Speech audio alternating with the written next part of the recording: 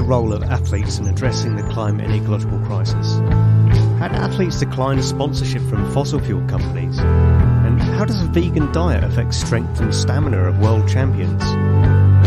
In this episode of Tipping Points, we'll hear from two athletes who joined Extinction Rebellion in their mission to make the world a better place. Welcome to Etienne Stott, an Olympic canoeing champion, and Laura Baldwin, an Olympic sailor. I'm excited to interview athletes for the second series of Tipping Points, where this time we'll hear from activists from various backgrounds. Firstly then, Laura, please bring us up to speed on your background. I was an Olympic sailor, two-time Olympic sailing coach, having this really nice, comfortable lifestyle, and then I flew to Zurich for a long weekend to catch up with my first sailing training partner, who's flown in from San Francisco. She was attending the World Economic Forum and had these papers she needed to read before she attended. And I read them to her because she was jet lagged. And to me, it was like reading the script for a horror movie. It was also the first time that I heard Greta Thunberg stood outside in the snow talking. And I turned to my friend and I'm like, is what this kid's saying for real? Like, how can that be? And my bubble of contentment just burst in that moment. And from that time, my life has just not been able to be the same. I've just focused entirely on researching everything about the problems and also the solutions. Initially making all the eco swaps myself, then looking to help my community. And eventually it led me to activism because I realized that it has to come from government. I read the IPCC report summary. I watched loads of documentaries, I read all the articles, Facebook worked out what I was interested in and just kept feeding me lots of articles about everything that, all these problems. And to me, it's like, whoa, emergency, everything's going to have to change. But other people were not getting fed that same information that I was. So things weren't changing. And I realized, that I felt really alone at that time because before I learned about Extinction Rebellion, the first time I heard of them was April Rebellion.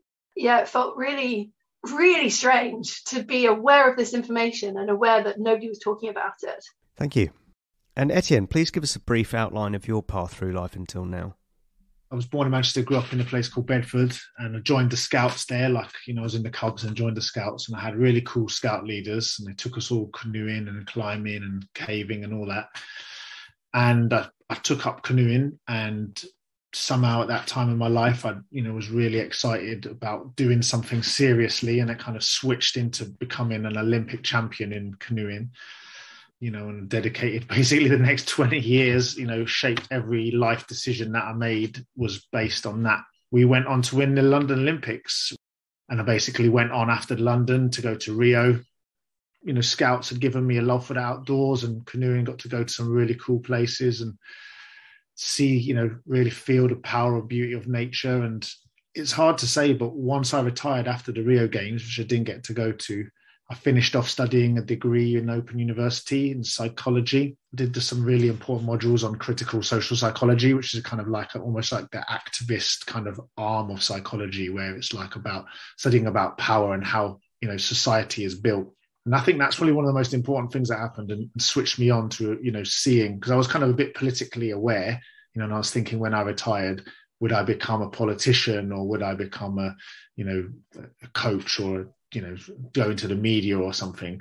And it was really then that I started to think about, all the things, the different threads that all kind of come together in this way. And around about then, Extinction Rebellion kind of came into my consciousness, and I did some training. I did the non-violent direct action training, which is kind of like where you learn kind of what peaceful disobedience is about and the real consequences. And I really realized, actually, I don't think they're that big a deal for me. I can do this. It's the right thing for me to do.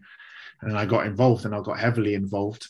And, I've been involved in peaceful protests, and I've been arrested, and I was involved in the April Rebellion that Laura saw. And then I've done everything ever since in my group in Nottingham, and I've done all bits and pieces. But I'm really consider myself a canoeist and a rebel. Laura, are you still involved in sailing at all? I did 2 championships this year. I took my son to the Mirror Championships and he loved that. But I had to incorporate activism in it. So down the side of our boat, it had big, bold black letters, Act Now, with the XR symbol in the zero, in the O. And I did the Europe Nationals, which was the boat I raced in Athens. I borrowed a boat, and they'd seen that I'd branded up my boat at the Mirror Nationals and said it was okay to brand their boat up for it. So I chose to put Ocean Rebellion down the side of it and make very much that whole event about educating people about how we need to be custodians for the oceans, the problems that the oceans hold, and used every interview opportunity to be able to speak about the problems and what needs to be done about it. So I dabble, and Etienne and I are also enjoying learning to windsurf, which is quite entertaining and fun. And it's more about family fun now. So it's fair to say that you're both in a relationship. Was it your passion for the climate and ecological emergency that helped to bring you together? Well, I guess we kind of crossed paths because of something that I saw that Laura was involved in, that a mutual friend was helping with. And then we just kind of got chatting, and it's like, and it's really nice, to be with Laura because she understands, I guess, and I guess I understand the pressures that we feel and also the things that we do, maybe seen as sacrifices by some, but I see as kind of necessary and right. It's good to be with someone that totally gets you from all angles of your life. Have you seen relationships change as their understanding of the crises grows at different rates? Yeah, my relationship before Etienne changed in that way. I was completely obsessed with the crisis and not able to carry on with coaching and, high carbon intensive activities. And so that did sort of lead us in different directions. Being an activist, I think it brings changes to the way that you see things, and it tends to kind of, you start to see something and then you see more, and you can find yourself, learning more and more. And sometimes, you kind of, it's not even a quest for truth. It's just, one foot goes in front of another, and you can find yourself a distance from where you came from. And of course, you're still the same, that you're still underneath the same, but you've got this really different understanding of the world. And I should imagine it's probably similar to someone who's like, they have like religious understandings that change, or a very different religion, different worldview. And it does place a strain on relationships, in your family, even with your friends, your best friends. You're still your best friends, but I guess it's a little bit, sometimes people are a little bit kind of sheepish around me eating like a steak or, saying, oh, we're flying on holiday. And I'm like, guys, it's all right. I don't hate you for this. It's something that, in the end, we have to change these things. But, they're still my best friends, and I think I'm still theirs. Close relationship I have seen, really difficult for some people when one of the partners is like, just doesn't get it. And the other is like, when something like this really exposes that difference, then I think it is tricky. Especially with Extinction Rebellion, because the media gives such a different picture of what the movement is, and paint us as this extreme criminal organisation. But from the inside, it's completely not at all as we're portrayed to be. Like, it's full of the most incredibly compassionate, kind, just deeply concerned individuals. All my best friends now are within the movement. Extinction Rebellion is full of doctors, lawyers, scientists, academics, street cleaners, like the full range of different backgrounds and things. It's very diverse. But for me, it is having the scientists and the doctors involved that gives me that sort of feeling of trust and credibility that these experts are involved here, and I'm in the right. Most people, when they meet people from Extinction Rebellion, it doesn't, there's those stereotypes don't really survive.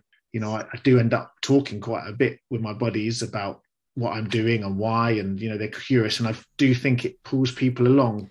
Yeah, pulling people along is critical, but the main criticism of XR is that it pushes people away, right? So one real draw for people is the concept of citizens' assemblies, where decision-making has more connection with citizens, right? So, Laura, would you mind explaining how that works? So just like a jury is randomly selected, a citizens' assembly, the people that would be involved in that would be randomly selected, but they would be selected by a process called sortition.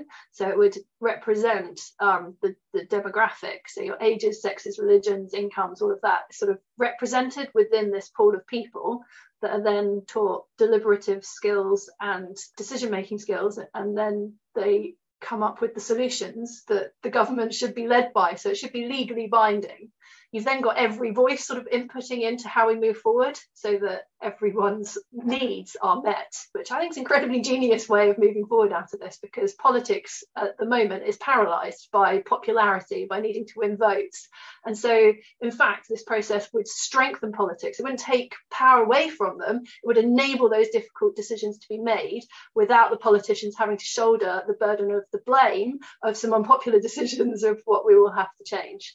It's not the rich people, it's not the super educated people that we need to make the decision. We need ordinary people to make these decisions, because that's the fairest and most sensible way, and that will inherently create towards the way that we need things to go, basically a fairer, the society that we need to get through this emergency is a fairer, nicer society, a more caring community. And that will be created once you get some of the those nasty vested interests basically out of the room, and the skew of the status quo. And actually, I'm really passionate about this, because I think that we can get out of this mess and make the lives of ordinary people way better.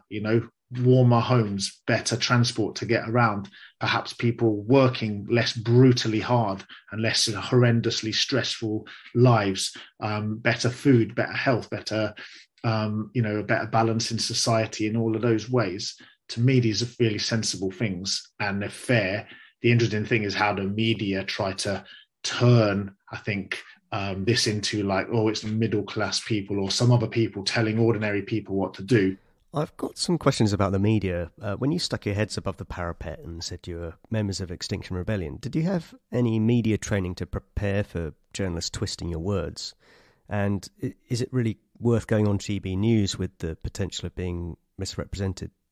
Yeah, so I didn't stick my head up initially for the first couple of years to say I'm an Olympian. I just was Laura, part of Extinction Rebellion, and it was this year that I decided to actually step up and use, or the end of last year, to use the fact that I am an Olympic athlete to draw the media attention, and it does work. The first action I did as an Olympian was with Ocean Rebellion, projecting images onto the side of the cruise ships here at Weymouth Bay to draw attention to the pollution that they cause. And after that, I did get pulled into XR spokespeople group and given training for this year of how to deal with difficult journalists, and also just listening to all the previous interviews and learning from everybody that's gone before and the sort of questions that are asked and the answers that they give, and thinking about how you can best answer those questions.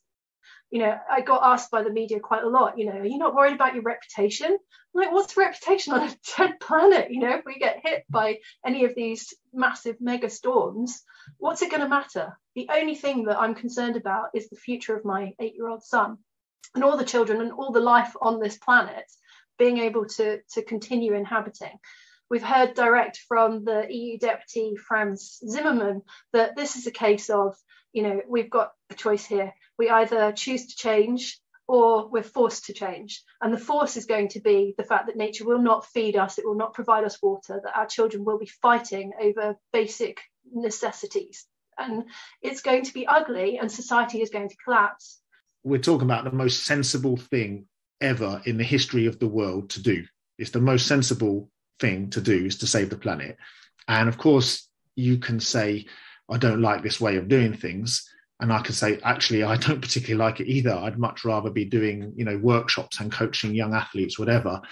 But my understanding of the situation and my understanding of history and sort of work that I learned about and things that I've seen, and also judging how we've been already, these methods are successful. They do work. They don't work in the way that people imagine, but they push the direction. They expand the envelope of conversation that people can have, so that you do get people starting to talk about, what about this insulation thing? What about, maybe I can go meat free for a few days or something like that, when people never would have talked about these things before. I try to be really clear about myself, but I think it's really important to try and just be normal and kind and show that that I'm a good person, a sensible, responsible person who is aware of this situation and has decided to act in a way that seems most effective. And I can relate that easily to sports. That's what we do in sports. You say, I want to do something, I want to win a gold medal. and you go away and do the most effective training to achieve that goal. And if we'd have been really tackling this 10 years ago, we could have done it through the ballot or through the petitions and through letter writing. But those things didn't work then because there wasn't enough pressure and there wasn't enough awareness. And so now we're at this stage, and I believe it is sensible. As I say, it's the most sensible thing in the world to save the planet for everybody and for everyone in the future. Yeah, so speaking about awareness, Laura, could you go into more detail about the problems around cruises? They use the dirty heavy oil as soon as they're offshore, the heavy fuel oil, which is the most polluting. So one cruise ship's emissions are equivalent to 1 million cars' annual emissions, each day. So it's like a massive emitter. And then you've got the raw sewage, like an Olympic swimming pool, or is it 10 Olympic swimming pools worth of raw sewage a week that's dumped into the ocean when they're at full capacity. They're not supposed to, but they have to pay to offload it when they're on the dock. So many of them do. Being on board the deck of a cruise ship is like a bad day in Delhi for the pollution, for the actual people that are on board. It's not healthy, and some of them have like kids' playgrounds and stuff right below the chimney, and it's just we don't have the emissions left for luxury. That's interesting that you say that, because I guess people outside sport might be thinking flying around the world could be luxury to, be a part of the regattas or the Olympics and that kind of thing. So I wonder how that sits with you and what you think about flying, especially within sport. Further point, this is why I think it's even more important for athletes to speak out, and people who have got a history, a high carbon history. Like, I cannot deny my footprint was absolutely monstrous, when I was an athlete. Equipment, travel, diet, travel, and people say, you've had your fun now and you're telling us not to do it anymore, and it was all great for you. You did your Olympic dream, and now what about us? And I'm like, well, yes, that's really sad, but this is the reality that we're in now. We cannot do those things. It's just not possible. It's just not. We have to start grasping that. It's super sad. It's really difficult. And I am, I have changed. I've changed lots of things in my lifestyle. But the thing is, what I'm trying to say, and I'm coming across this more and more. People are saying, oh, have you got your house insulated properly? And, I say, actually, yeah, my house is, but it could be better. I still own a car, and my food, I have to buy it from the local supermarket. I don't get it grown in my backyard. We all have this impact, and it's really powerful when people own up to A, their history, and B, their hypocrisy. And hypocrisy, we're all hypocrites because we are all embedded in this system. You cannot, live life in a low impact way in the UK unless you're extraordinarily committed, and you probably don't even see these people because they're probably living, out of the way somewhere, tending to their vegetables all day. A credit to them. But I'm saying here, we need support from our system, our society, to be able to live the way that we actually need to do, which is to live within the means of our planet. And then we have to, first of all, just admit to ourselves that we like sports. But if we like sports and we respect younger generations and we would like them to like sports, we have to respect our planet and we have to change what we're doing. We just have to go there, and we have to really grasp that nettle. It's painful, and it's a nettle, it stings. That's what a nettle does. You don't say that. And then we're looking towards ways of localizing our sports.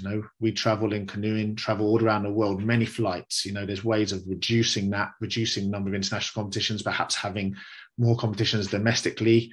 And again, it's simply, it's not going to be as fun. It isn't going to be as rock and roll as it was in the 2000s.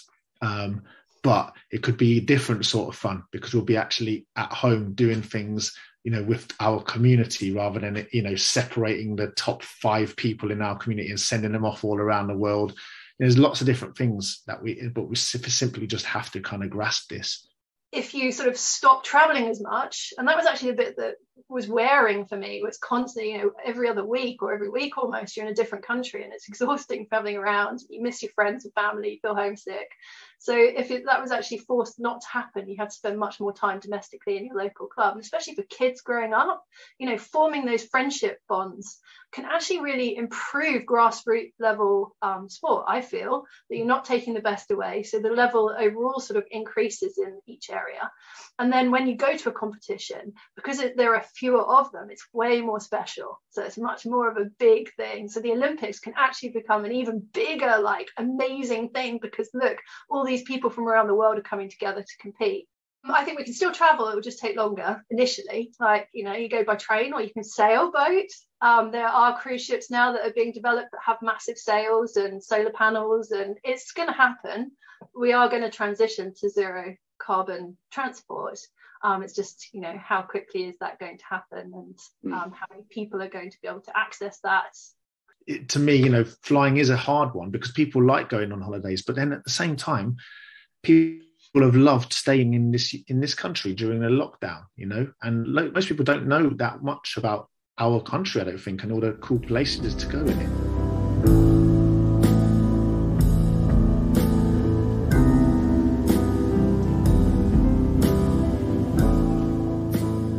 More to come in a second, but I'd like to say at this point that I'll be recording interviews on the topics the police, the media, education and air travel from the start of February. So if you have any questions about the role of these topics in addressing the climate and ecological crisis, or to give feedback on the podcast, please email tippingpoints, all one word, at imperial.ac.uk. You can find the privacy policy at the Imperial College Grantham Institute website. Now, on with the podcast. I've got a question about sponsorship in sport. It would be really hard for a young athlete, maybe in a niche sport, to say no to a sponsorship deal from an environmentally damaging company like HSBC or Barclays or something. But high-profile athletes like Ronaldo could move the Coke bottle off the table during interviews, and that might have much more ability to encourage ethical sponsorship, and maybe that would force the change in sponsorship all the way down. What do you think about that? So these companies should in theory be reined in by the Citizens' Assembly that Laura was talking about, because they can't carry on. Companies like Ineos, which is sponsoring our British cycling team, who are no friends of the environment.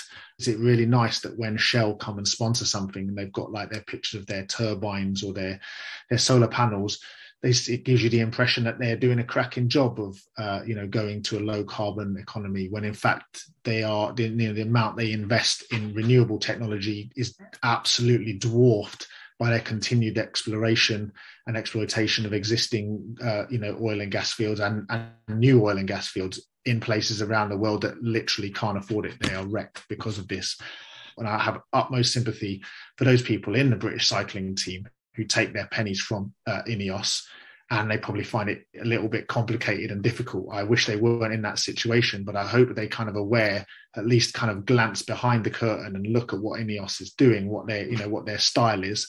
I actually think if someone said on the, amongst their community, I was approached by such and such a, company, and I said no because it's not good for the environment, it's not good for my future. Can someone else step up and sponsor me?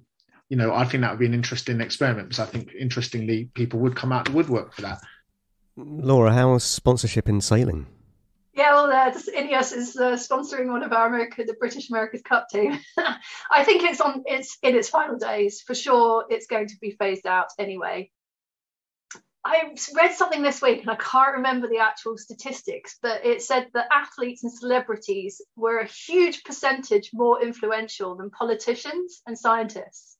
And that it's the politicians and scientists that have been and academics that have been trying to speak about the climate crisis, and that actually we need our celebrities and our sports people speaking about it, because people actually listen to them and are actually far more influenced by them.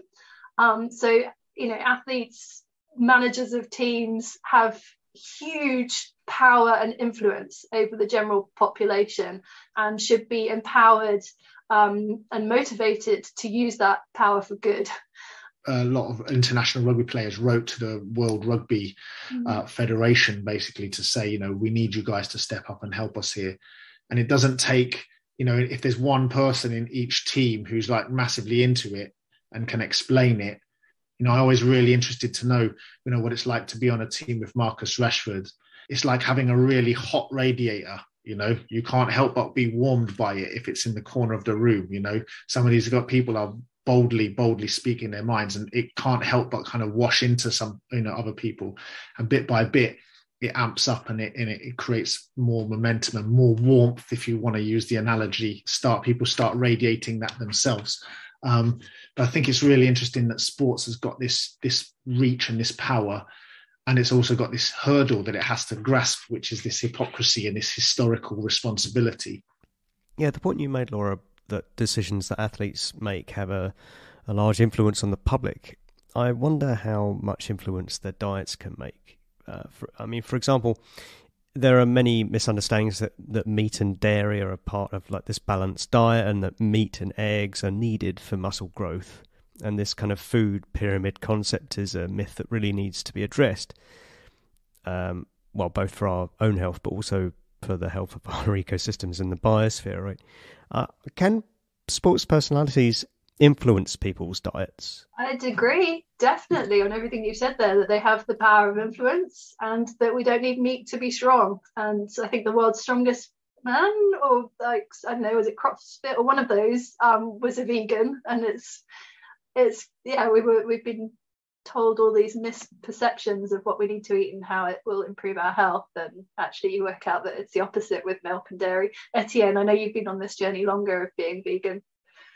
Yeah, I mean, it's a really interesting thing. So I was definitely like, I couldn't eat a meal. I had a rule basically that I wouldn't eat a meal without meat in it when I was training. And I had epic amounts of cheese and ham for lunch. And then I became a vegetarian, and I became a plant-based vegan subsequently. But one of the things that's interesting, I think, that there's the famous film was called Game Changers. That I think really, I don't know all about the exact science and all of it behind it, but it made it very, and there are lots of very successful plant-based athletes out there now. That's no denying that. I myself am now plant-based, and I would venture I still feel very fit and strong.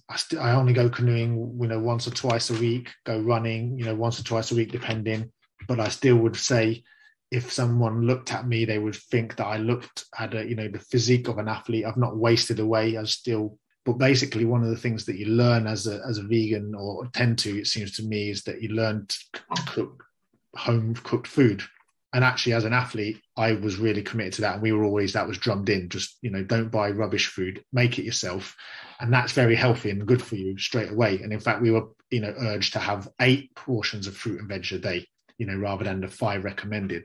And actually, I think that athletes can have this big impact because they do normalize behaviors, and eating a lot less, animal products is really good for you. And I think there's ample, and as far as I'm concerned, completely fine with being completely plant-based. And I actually, one of the things, if I was in a slightly different situation, I'd like to go down to the gym one winter and just go and get strong and see how strong I could be, and just say, actually, I am completely fine. I'm sure I could lift, given a few months run up, what I used to be able to lift in canoeing.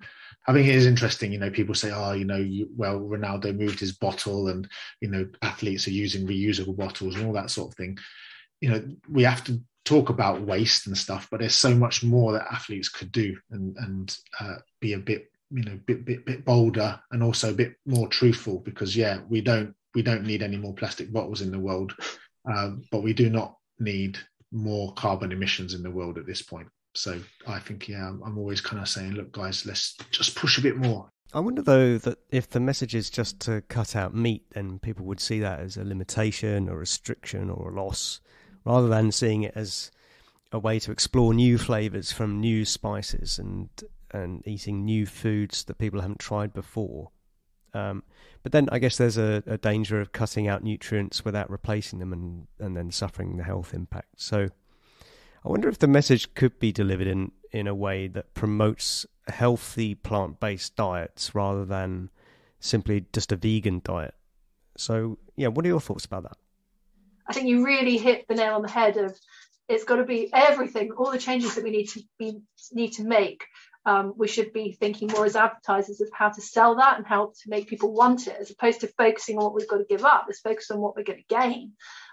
It took me 2 years to properly transition to vegan because it is a whole new learning. Like, you got to learn how to make vegetables tasty.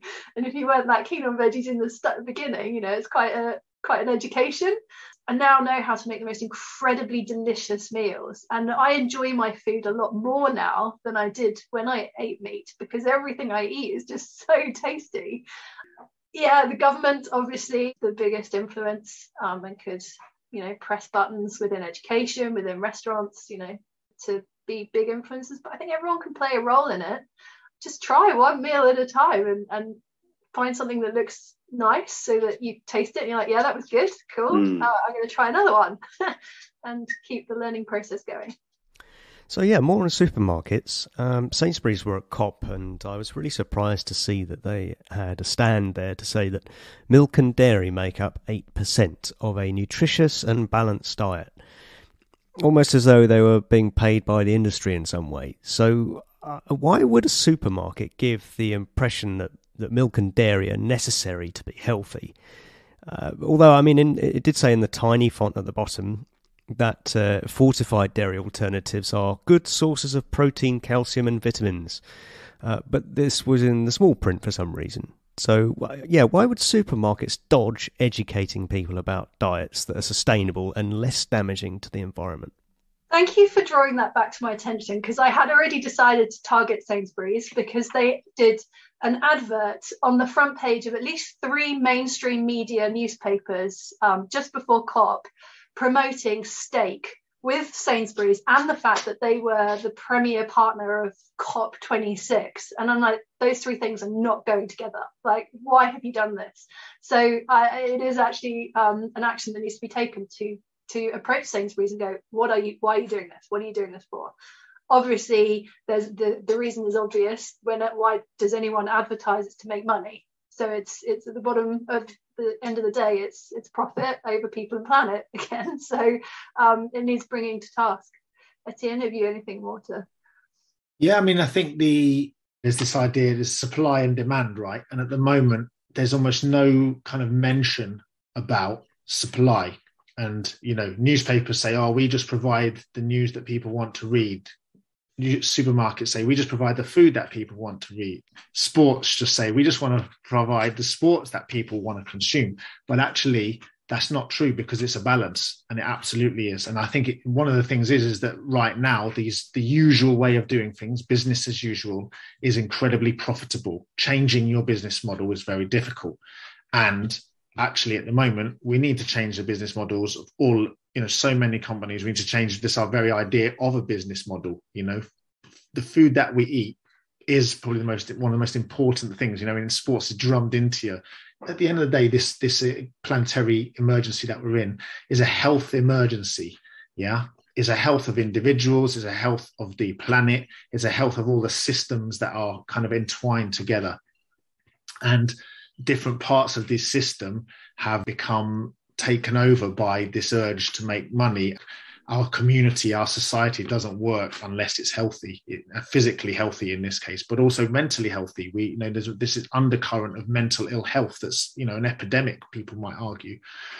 And that's because of the way that things are set up is a really unhealthy way, but also it's responsibility of the providers to change as well.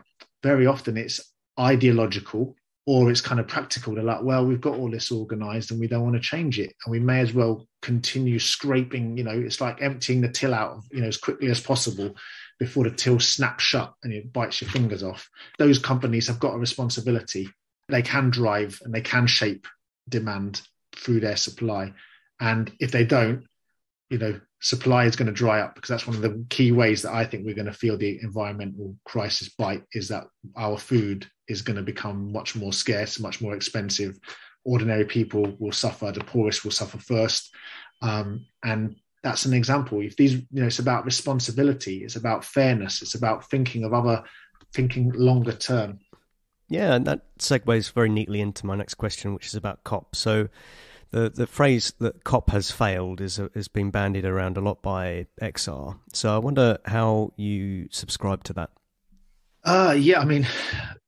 Very strongly. There's very little good news to come out of it. By far the best news is that people are understanding that it hasn't done a sufficient job. Say one of the best things they said, we're going to stop chopping trees down by 2030 and I'm like, really? We're celebrating that.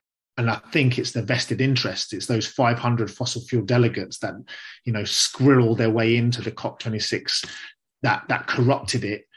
And so to me, this idea that COP has failed, yes, it did. We're on a course now for 2.4 degrees with what they've said, which is basically the death of millions of people. Once we get over the 1.5 degrees thing, I'm still not entirely convinced everyone understands. 1.5 degrees, it just gets crazy. It could get really crazy and it just gets out of control.